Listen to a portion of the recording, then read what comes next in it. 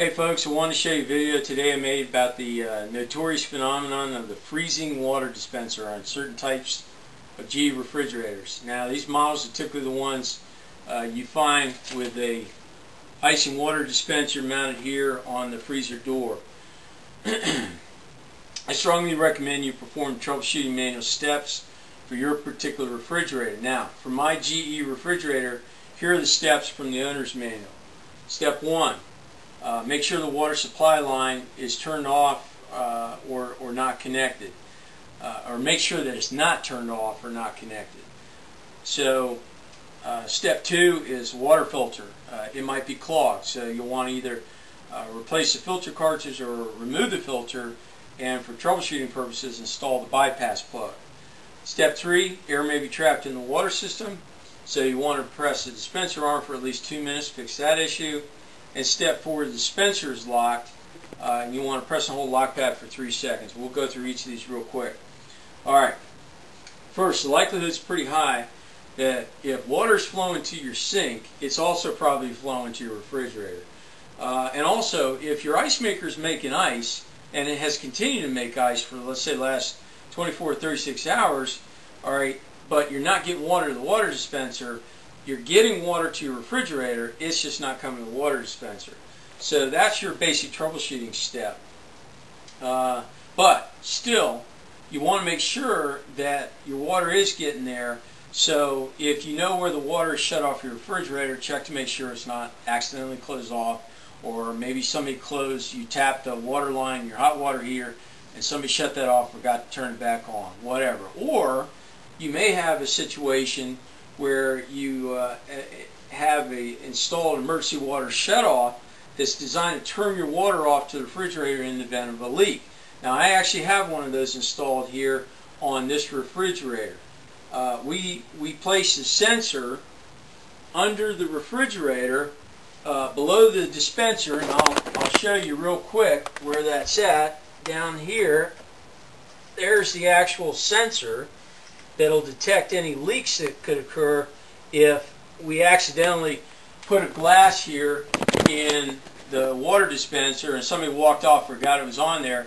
If it started overflowing on the door for whatever reason, or let's just say it leaked from the door uncontrollably, this emergency shutoff would shut off the entire water flow to the refrigerator. And the place that it does that is over here, and we'll show you that real quick. We put a little control panel right here that's mounted close to the wall. There's 3 buttons, a white one, a red one, and a green one. The green opens the valve so water flows, the red shuts it off, and in the event that an emergency shutoff occurs, the white is a reset button to shut off the alarm, and you press green to turn the water back on. It's this thing's made by a company called OnSite Pro. The product is called Flood Stop Systems. Just Google it. It'll be the best $100 you ever spend. I love these things. We've got them in our hot water heater, refrigerator, and the washing machine, and they work great. In any case, make sure if you do have flood stop, the green button is pressed and the valve is open. And you know, if you have these things, you'll actually hear the sound of the valve opening and letting the water flow in. Alright, next step, back over here in the refrigerator, is to place a bypass plug in for the water filter. Now, we have our water filter back here. We'll get our milk out of the way so we can actually see it. And there it is back there. Note we have the date that the filter will be changed, since it doesn't have an automatic pop-out button that tells us that it's clogged up. Part of the reason it's on the troubleshooting step. So the thing that we're going to want to do is locate our bypass valve, which we have over here somewhere, as I'm sure. Unscrew the filter, screw this in its place, and instead of the water going through the filter, it'll go and bypass and go straight from your water tap right into the water dispenser. Now the idea there being, if your water filter is the problem and it's got your system clogged up, your bypass valve from a troubleshooting standpoint will ensure that, okay, there's the problem, in which case the solution here, of course, is replace the filter. Alright, the next step is troubleshoot air and lines. I'm not really a big fan of this because If you're going to have this, likely you're going to have this when you first get the fridge.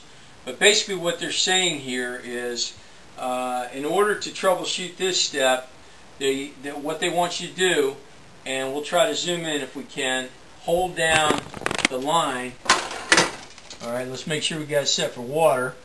And we hold down the line and you see that there's no water coming out. And they want you to do this for 2 whole minutes. Now, why do I not like that? Well, you know, basically you have electronics in there that are operating during that time. I honestly don't know how much it's going to affect them, but that's the troubleshooting step. Hold it down for 2 minutes. If there's any air in the line, it should have purged it by that time. Alright, the next step, if you look closely here, and let's zoom in, on the far right side on this panel, we have a lock. Alright, now, this is kind of weird in a way.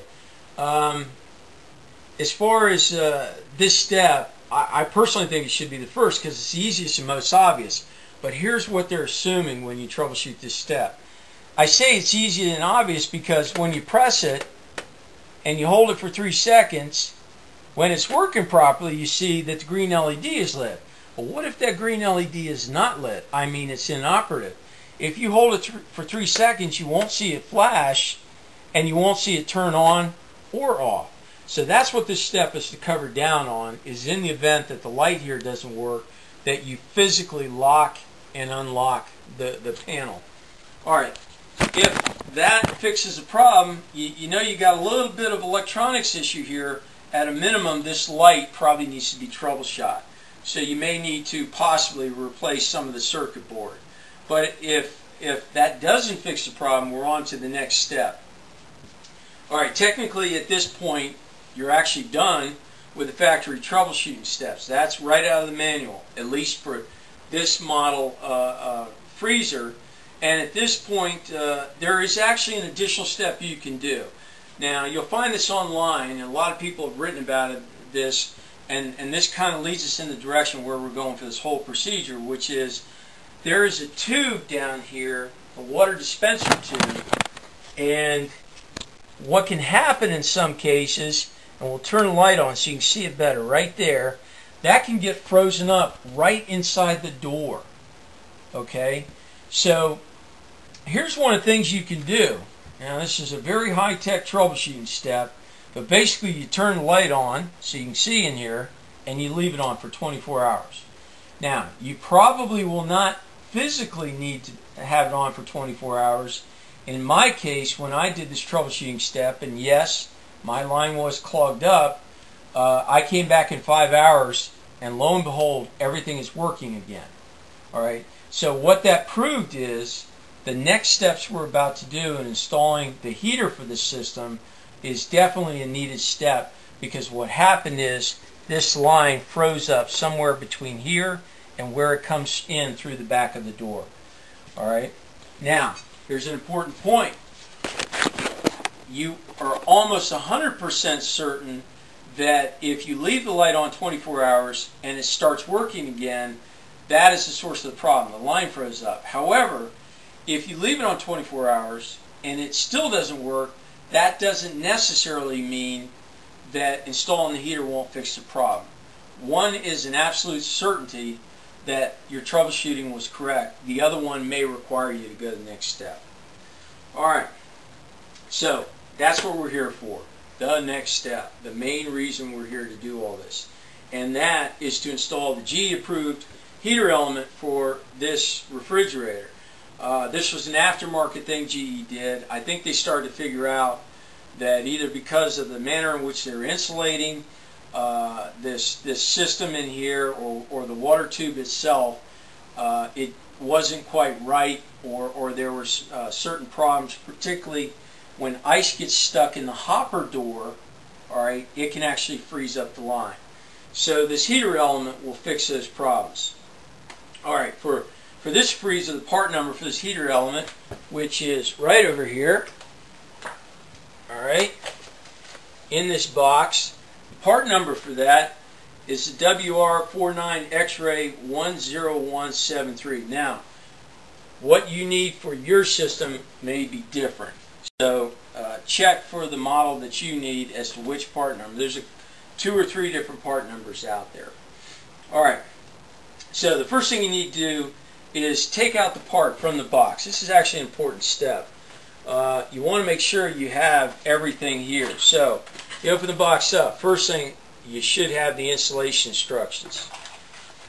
You may have an invoice from the vendor, and then the next piece right here, this is the actual heater element. It's a pretty simple thing.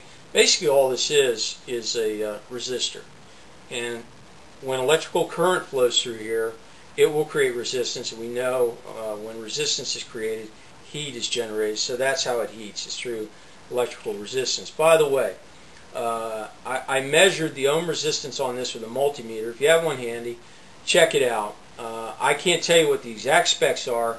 This particular one had 100 ohms. Yours may be more, maybe less.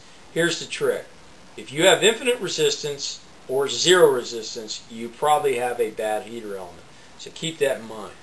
Alright, and then the rest of the components are 2 inline red splices, alright, with metal conductors. Now, we want to inspect these splices. This is kind of an important step. A lot of people overlook this and it'll create problems later. Alright, now, don't know if you can see this very well, but there's a metal piece here on the top of this splice. Alright, this folds over on top of it. Now there's 2 ends. This end here has 2 openings. This end has a closed end and an opening. Alright, the trick is this splice should be inserted into the red plastic, but not down far enough to create any obstruction for the openings. So what you want to do is grab your heater and throw one of the wires down the holes and make sure, alright, look and see, they can go all the way through, and you can see on this side all the way through without any obstructions. Now if you find it's hitting something in there, physically look and then pull this metal piece away using a little small jeweler screwdriver or knife or whatever, so it's not obstructing those holes. Alright, very important step. Otherwise, when you get to the point of crimping these things, you may end up having a situation where you lose this part, i.e. you use it and it doesn't work right for you, and then you got to start over. And unfortunately, you don't have any spares here. So it's very important you do this step. Alright.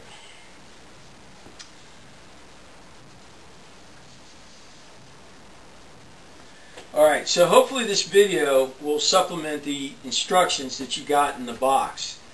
The instructions have a lot of steps that are left to your imagination or outright just left out. So hopefully the video will fill in the gaps here. Here goes.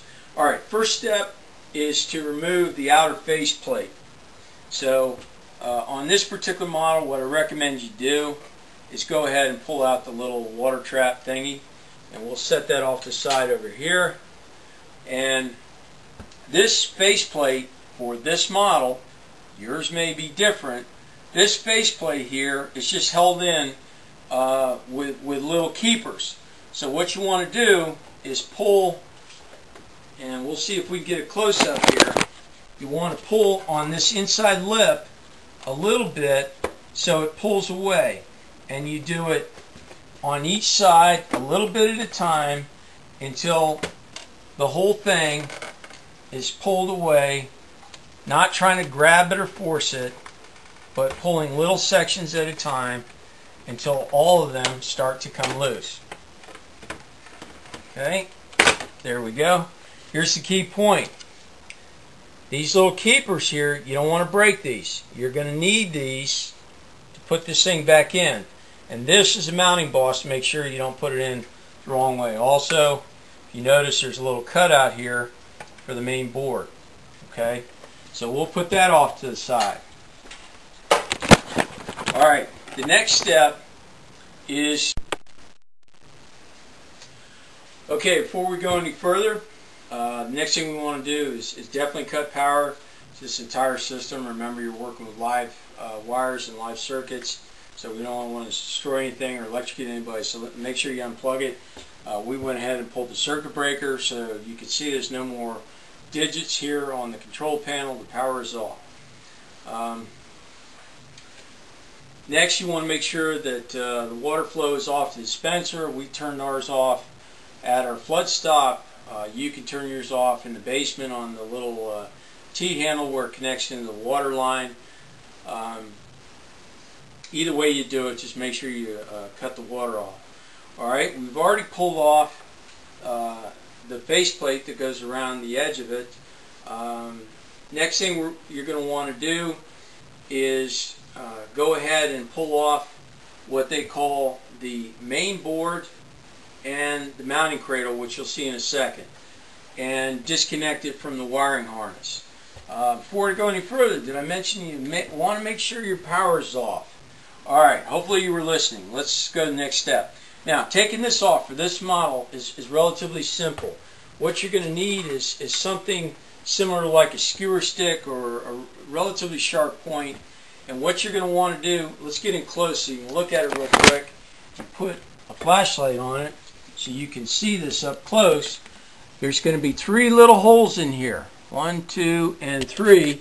And what we're going to want to do is put this little thing in here, not too hard, until we feel we start with one side or the other. In this case, we'll go ahead and start on the far right side. Alright, and then we pop it in. It's a little thing we need to catch right there, and as soon as we get it, you're going to feel, try this side again. Well, it's trying to be difficult. There it is. You'll feel it start to pop out. There you go. And then you pop out the other side, and you're done. Now, don't let it free fall.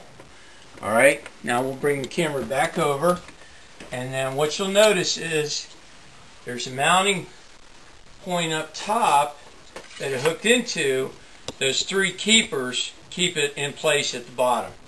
So what we're going to want to do is we'll get a close-up here, and now you'll see the main board here has 1, 2, here we go, 1, 2, 3 wiring harnesses. Alright, so what we're going to want to do is note how these wiring harnesses come through the cradle. This one, the 6-prong harness comes through the middle, and these 2 harnesses over here come through the right hand side. Alright, so let's go ahead and disconnect the main board. Now, how we do that is actually pretty simple. What we're going to want to do is we've got these little white keepers here. Alright, so we lift these up with a small screwdriver or what have you, or maybe even our finger might work, and we pull these up just enough to get the plug started so you can start to pull it away.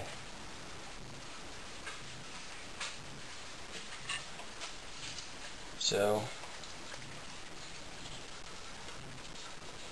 might take a little bit of finesse in it, but once you get it going, it should come all the way out. And at a certain point, all you're really fighting is resistance of the plug, not these.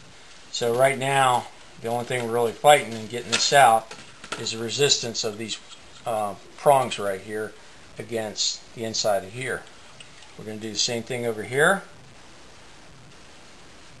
Now you notice on this particular one that 2 of the wires are coming in from the left hand side and the other 2 are coming over from the right hand side, but they all feed into one connector here. So same thing as before. We lift up on this. There we go. And as soon as we clear the boss right there, we'll have it on its way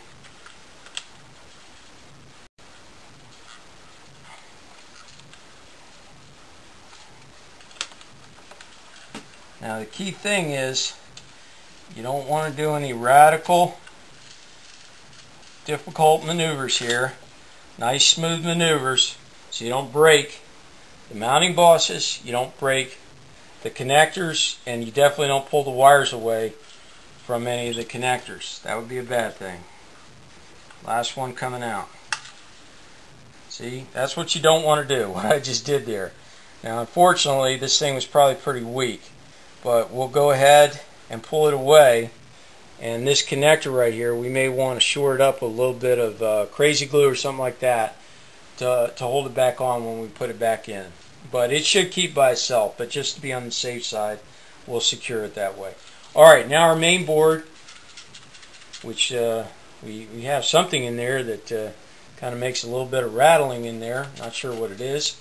But our main board is now separated from the cradle assembly. We'll put that over here.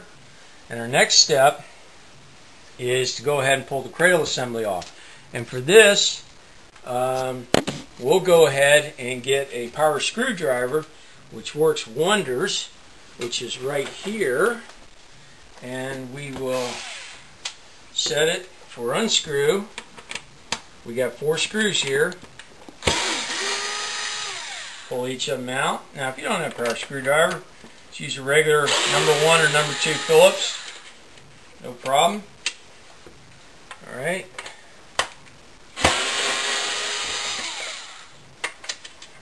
Now be careful, don't lose these screws, because it would be real hard to replace them, since they're kind of aluminum screws, and well, you just don't want to have to mess around with that. So you get all 4 screws, you go ahead, set them off to the side, and at this point now you're ready to pull the cradle assembly off. Now again, note where the wires come through. This is important because you'll need to remember this when you put it back together. The gray and the red wire are coming through the far left opening, the 6-wire connector through the one in the middle, and these two, the 2 blacks and the red and yellow, are coming in from the right hand side.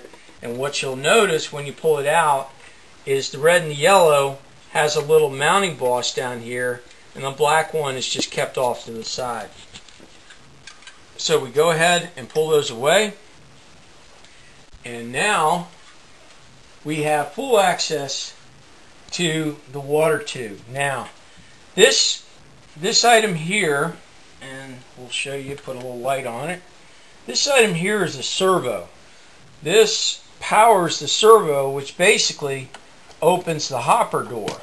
So when you press the back of the depressor knob on here, if you have it set for ice, it's automatically going to open the hopper door. Alright, so that's what that is for. This 6-wire connector runs the main board for this entire system, and not sure what the other wiring harnesses do. We just need to make sure that they all get plugged back in and put in their proper place. So what is it we're here to do? Well, here's the issue. This water tube right here, if ice forms up in here or gets stuck in here, it gets cold enough right here to start freezing the tube right here. So this is what the water heater is going to prevent. In addition, some theorize that because this may not be properly insulated back here where it comes through the back of the door, we're going to go ahead and put RTV in there. So we're going to do that right now.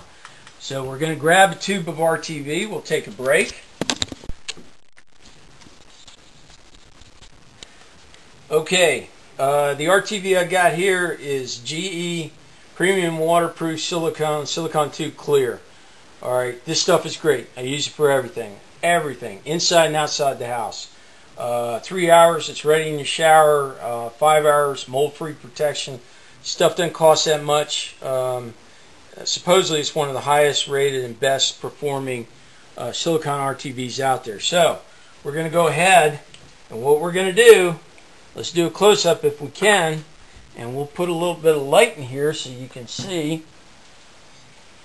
We're going to slather a little bit of RTV back in there. Make sure it's flowing. There you go. Get a little bit back there. And then what we're going to want to do is go ahead and press the remainder in by hand. Alright, now the thing we need to do is clean up the balance of it. We don't want any excess silicone on this area right here. All of this down here and all of this, because that is where the heater element is going to go. So let's take a quick break and get up some cleanup materials, and then we'll clean that up. Alright, went ahead and cleaned off all the excess RTV, and it's relatively clean in there. I'm going to do one little extra step, which isn't anywhere in the procedures, but it's a really good step to do. Since I know what we intend to put in there, one of the things that I'm going to do is grab some cleaner, and I'm going to use an alcohol swab to do it. Alright, so if you don't have an alcohol swab, no big deal. Get a little piece of cotton, or a cotton ball will work. If you got some alcohol, great. Well, I just happen to have a swab. Now, why do I use this? Well, it's pretty simple actually. What I've found in doing a lot of work on various things, including automotive and what have you, most of the adhesives that are used, I'll also use this to clean this up a little bit. The prep for most of the adhesives that are out there, the first step in the prep is almost always to throw alcohol on there as a cleaning step, and it almost guarantees better adhesion to any kind of adhesive you're going to use. So we want all the alcohol gone before we go to the next step, and it looks like we are. And at this point, we are ready to put our heater element in. So here's what we're going to do. Alright, you notice here we got our 6-prong connector, and this is the grommet where it comes in from the other side. What we're going to do is unwrap our heater element, and then our next step, you can see how this is going to work. Alright, this is going to go right in this spot right here. Alright, now if you notice, there's a little bit of a cutaway there. Alright, that's intentional. That's to wrap around. Basically the way it's going to work is the heat's going to be formed right from here, but you notice there's metal all around here. Of course, metal's a conductor. So what you want to do is make sure this gets wrapped around that tube so it'll conduct the heat around there. So next step, we're going to pull off and expose the adhesive, and then we're going to try to gently place this into the area, making sure that we center it, that we get that well placed, like so, and we have it fully form fitted. And that's actually in the instructions. They talk about the issue of ensuring that it's properly form fitted around that tube. So now what you've got is it's all seated around the tube, plus part of the metal, this aluminum here, is actually on the tube. So that's going to help heat the tube when this heats up. They're conductors. Alright, now also in the directions they talk about the issue of if there's already a heater mounted there. Well, I'm not a rocket scientist, but I'm going to be a betting man and say if there's already a heater there and this silly thing isn't working right, probably that heater ain't working no more. Now they talk about the issue of having these spliced in approximately 1 inch down from where the grommet is. And if you already have an existing heater, go 2 inches down or 1 inch below where the current splice is for the heater. Okay, fine. Well, we don't have one already installed. We just put our own in right now. So basically what we're talking about is we're going to want to start the splice right about in here. Alright? So how are we going to do that? Alright, first things first. We're going to grab one of the 2 wires. Alright? We'll grab this one. Doesn't matter which one. Alright? Now, it talks to wire number 2 and wire number 6. Now, let's get a close-up here so you can see this. Wire number 2 is this red wire right there. Wire number 6 is a black wire with a white stripe. Okay, so I'm going to do the red wire first. Notice there's no other red wires. So I'm going to grab the red wire up here. Alright, and there it is. And as best I can tell, and let me verify this wire here. Yep, this is the only black and white wire, so this should be easy to do. So what we're going to do is right about here, we're going to splice it in. So let's grab the splice. Alright, we go back to our parts kit, we get our first splice, and we've already checked it to make sure, yep, we got proper clearance.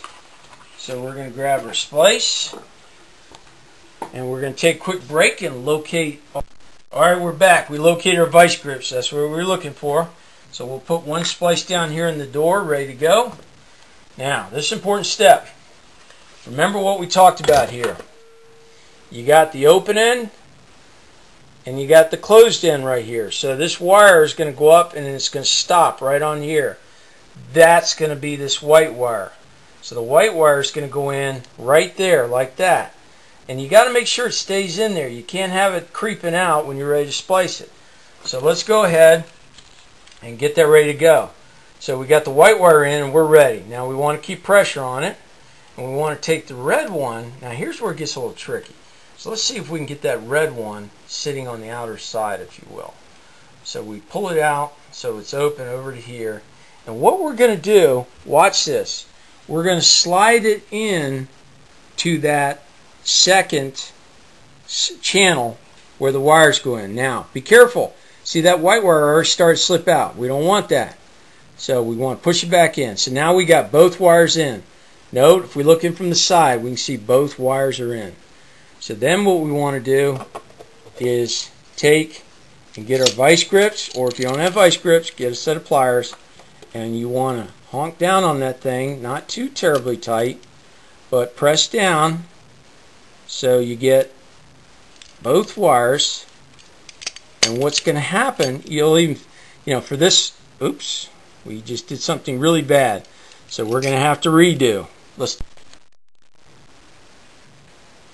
Okay, so we went ahead and crimped this down.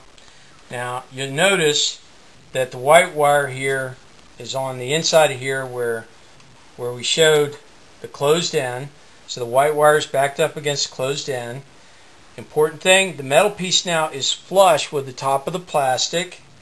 And most importantly, look in the side, the red wire is crimped inside of the metal conductor there. Now if it's on the outside and you can pull it away from the wire, you got a problem.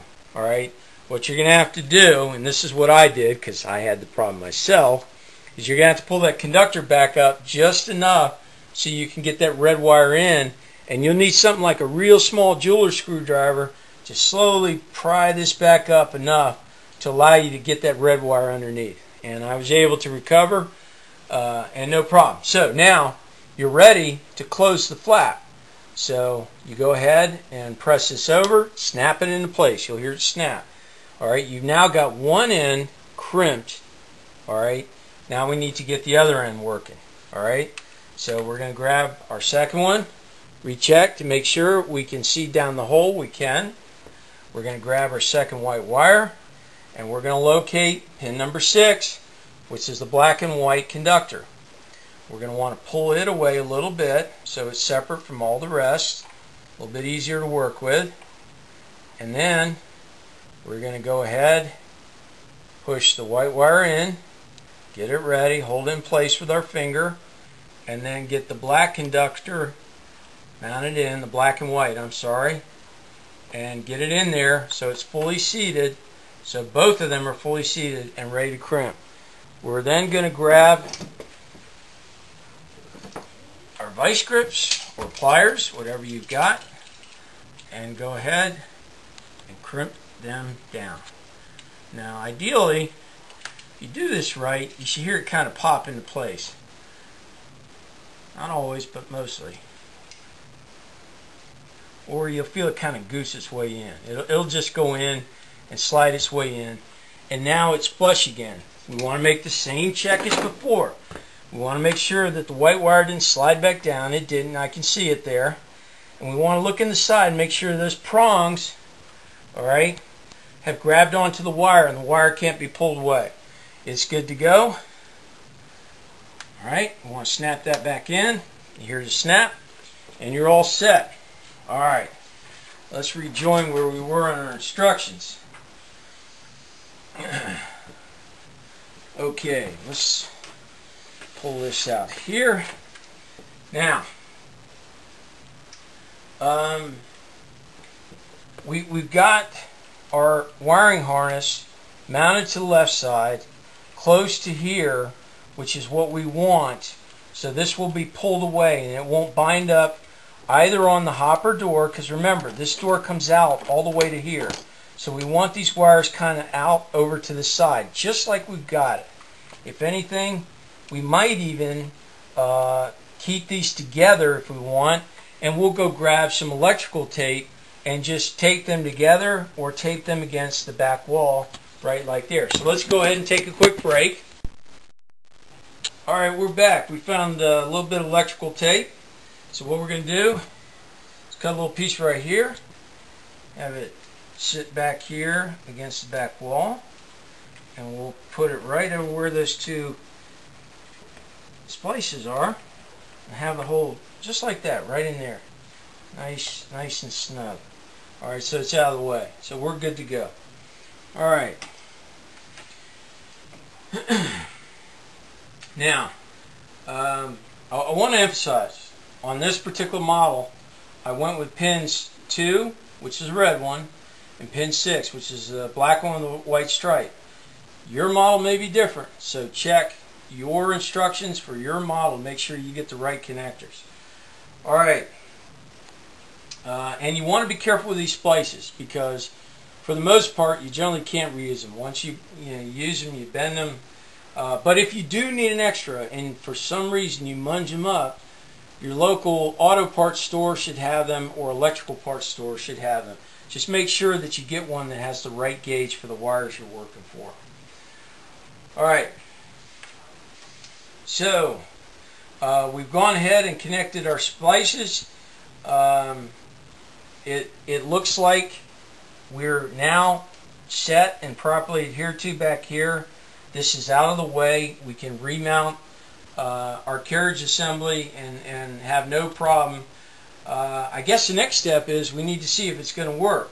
So the way the troubleshooting manual says, or for the instructions for this, is we want to do a temp plug-in, and that's what we're going to do here.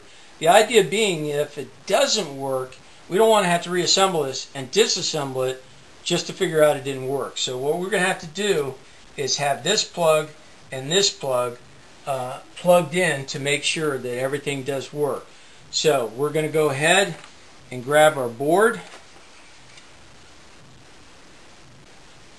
and we're going to grab our carriage assembly, or whatever this wonderful device is called. Now what we're going to do is plug this back in ever so briefly. We're not going to do any really lock in place stuff, but just enough to get power there. Okay, same thing here. Want to be careful if we did break any of the prongs, like on this, that we don't hurt them anymore. And then finally put this one back in. Alright, so this is all going to be a temp thing. Alright, now we're just going to leave that set for a moment, and the next thing we're going to have to do is turn the power on. So what we'll do at this point is, okay, we know that our power is on because we have our light switch to press and we can see our lights on. So we clearly have electrical power, plus we can hear the compressor fan blowing.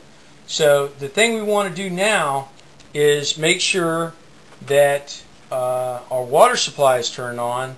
Now we did forget to turn that on, so we're going to take quickly going to do are actually two things. Number one, the main reason we came here was to install a heater on the water tube. Now you'll note you can see the heater back there. All right, we want that heater to be running for approximately 1 minute. Now what we're looking to do is after a minute I should be able to put my finger somewhere in that metal area. I'd recommend starting on the opposite edge where the wires come in and see if it's warming up or it's hot. It shouldn't be hot, but it should be warm to the touch. So let's go ahead and check it out. It's been about 45-50 seconds. Let's see what we got.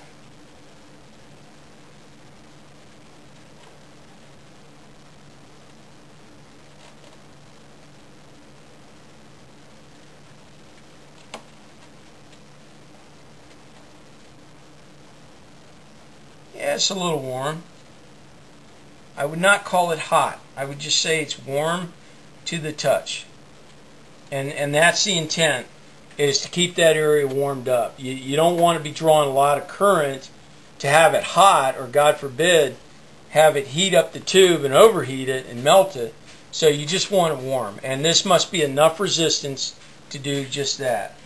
And after a minute, you'll feel that warm area, and it'll flow to the heating tube. Alright, so we've checked that, but what about the water supply? Does it work now? Alright, what we're going to want to do is a very quick test, and we're going to drop some water in the bottom, but let's verify by depressing the lever, and let's get a shot in there to make sure we can see what's going on. Does the water go? Sure enough, the water comes out. So now we've got a water heater set up, and the only thing we have left to do is reinstall everything. So let's go ahead and do that. First things first, let's disconnect our main board again. So we'll go ahead and do that. And before we do that, of course, we're going to want to pull the power. So we're doing the same step as before. We're going to go ahead and try to back this off a little bit. Go slow. Make sure that you don't break your mounting bosses here. And just slowly pull it away. Key element is nice even force. Get it over the edge first.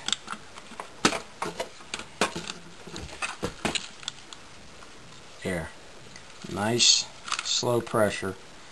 And then if you have any that are kind of jimmied out, make sure you don't break the mounting boss off.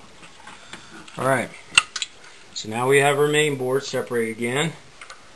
Let's go ahead and get this carriage assembly back in place. Now, remember what I told you. It's important that we remember where all the wires came through. So remember what I said. There were two sets that came on the right hand side. Now what you remember is this one kind of free floated, but it has to come through in here. The screw goes in here, but the wires come in through this slot right here. But the red and yellow ones, as you'll note, have a little slot that they ride up through. So make sure they come up through those. So we'll get those in place right there. Alright. Then we got that coming across, and this one will come across. Then we have, and this is where it gets a little trickier now, because remember, you now have these extra wires here. They're not going to come through, but what you're going to do is have your main wiring harness come through and just not be in the way of what remains. And that might be a little tricky at first, so we'll try to maneuver this and see, you know, what will work best. And then don't forget this wiring harness, the left hand most, will come in over on this side. So what we don't want to do is have a situation where any wires are hitting or tied up or what have you. You want them pretty close to free. Now, if there's a way that we can keep these in the hole, that might actually work best. But just make sure nothing is bunched up or binding on anything. Alright, so go ahead and maneuver those into position.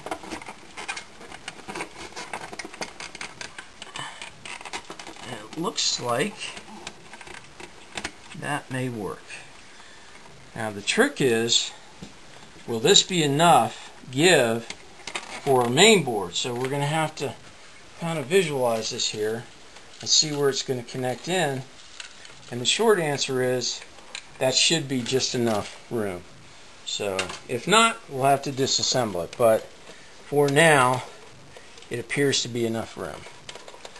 Alright, so everything else, it appears, is going to be out of the way. Alright, so let's go ahead, and our next step will be to put our screws back in. So we'll get our power screwdriver, see if we can locate that, which is up here. Grab our screws, and then put them in one at a time. I recommend you get the top screws in first. If you have a power screwdriver, don't screw it all the way in. Just screw it enough to tighten it up. Always hand tighten the last way with just a regular old screwdriver. Okay?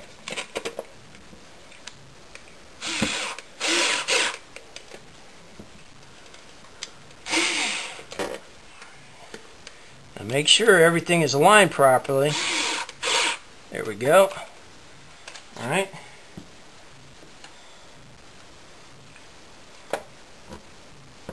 Get our bottom screws in, and what we want to do is torque them all down to about a uniform torque. We don't want to over torque them, that'd be bad. Alright, so we take a regular hand screwdriver, number 2 bits should do it. Okay, that feels about right. Don't over tighten or you'll break these. These are kind of easy to break.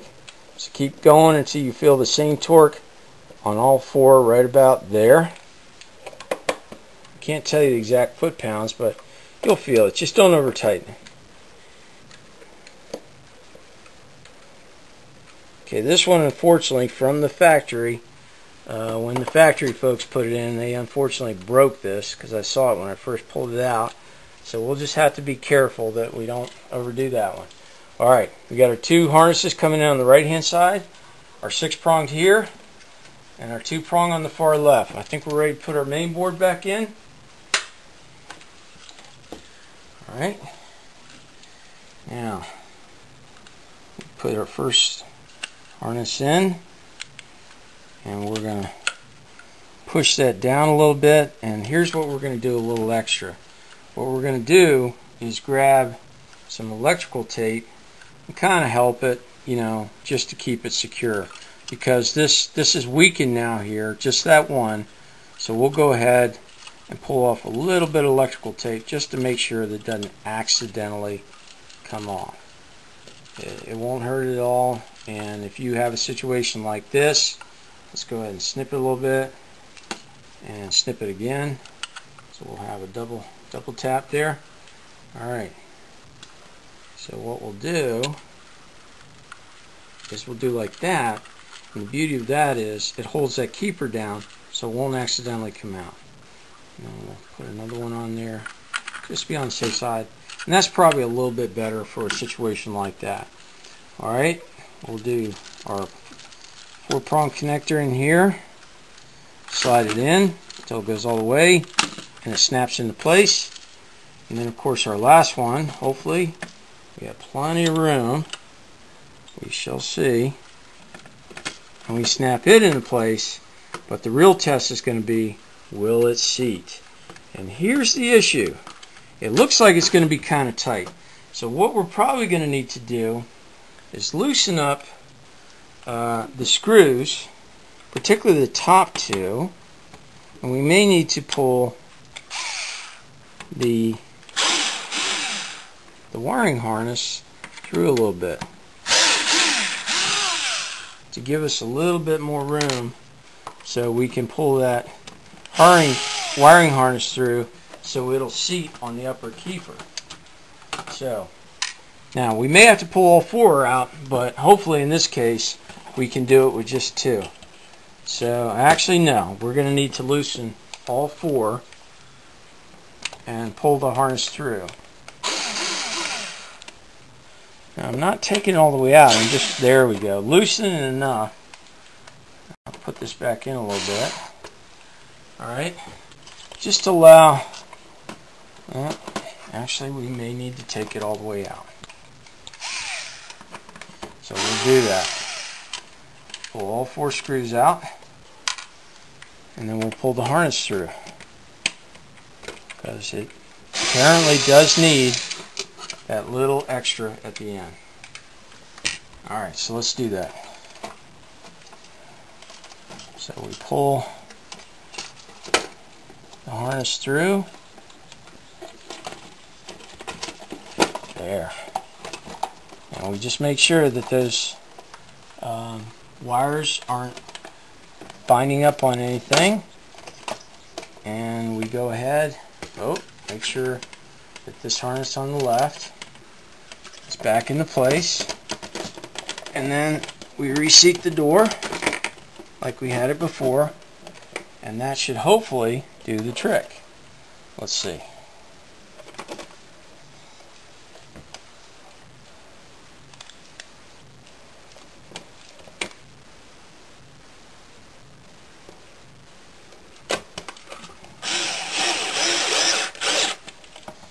Okay.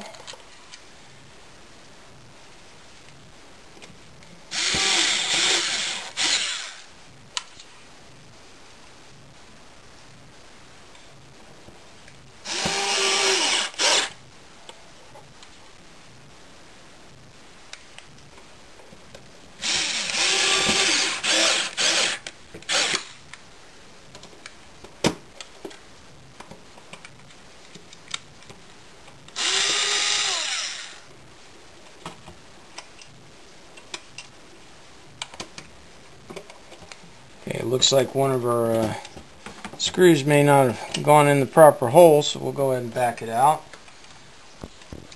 Possibly on both sides. There we go. Sometimes this can be a little finicky. There we go. But we definitely want to make sure that we get it seated in the proper hole before we tighten it down.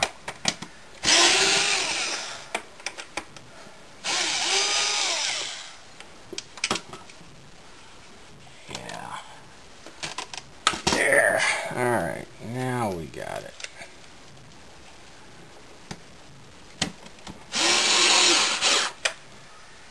Okay.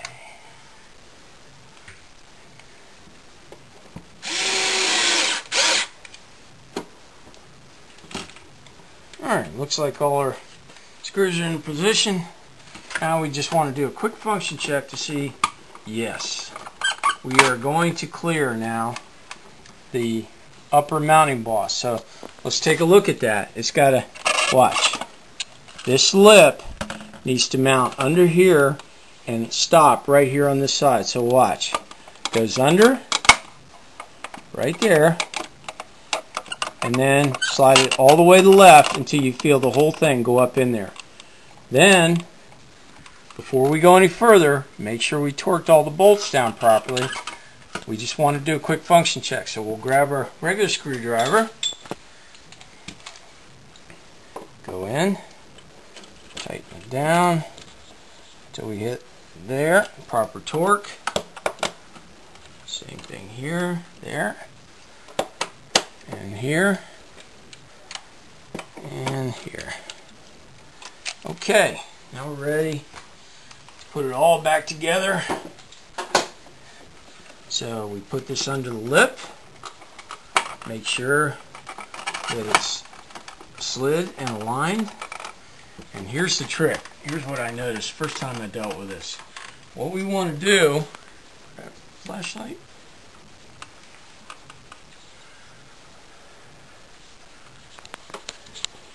Little tabs. One, actually there's only 2 I just noticed.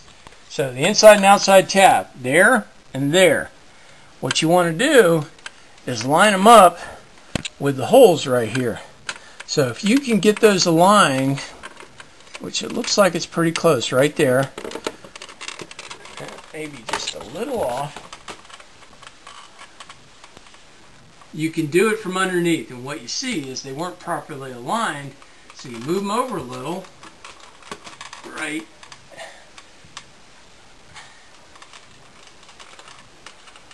There we go, right there. And then you recheck, sure enough, there it is. Boom, right in. So make sure these holes are lined, and it'll make it easier going back in. Alright, next step, we grab our outer faceplate. Make sure cut outside is right here. That's what it's for. And remember, there's a mounting boss right here. So we put that in, nice and slow, all the way around, so it's nice and uniform. Then what you want to do, remember how it looks before you go it in. You've got 1, 2, 3, 4. They're all on the side, 4 mounting tabs. So what you're going to do is put it in, have it nice and uniform. What I recommend is start on the outside of the 2 of the 4, press in, that's in. Then the other side, those 2, press in, and make sure the middle ones are pressed in. You're done. Alright, last step is retrieve your water tray, turn your power back on, and we'll take a quick break to do that. Alright, we got our power back on, and now we're going to do our final function check. At this point, we'll have to presume that the water heater is still working and we didn't bind or pinch any wires. We just want to make sure that all of these buttons work properly and all of these buttons work properly, so that everything was plugged back in and wired and working properly. So we want to check water. Yes, water dispenses. Check crushed ice. Takes a little time.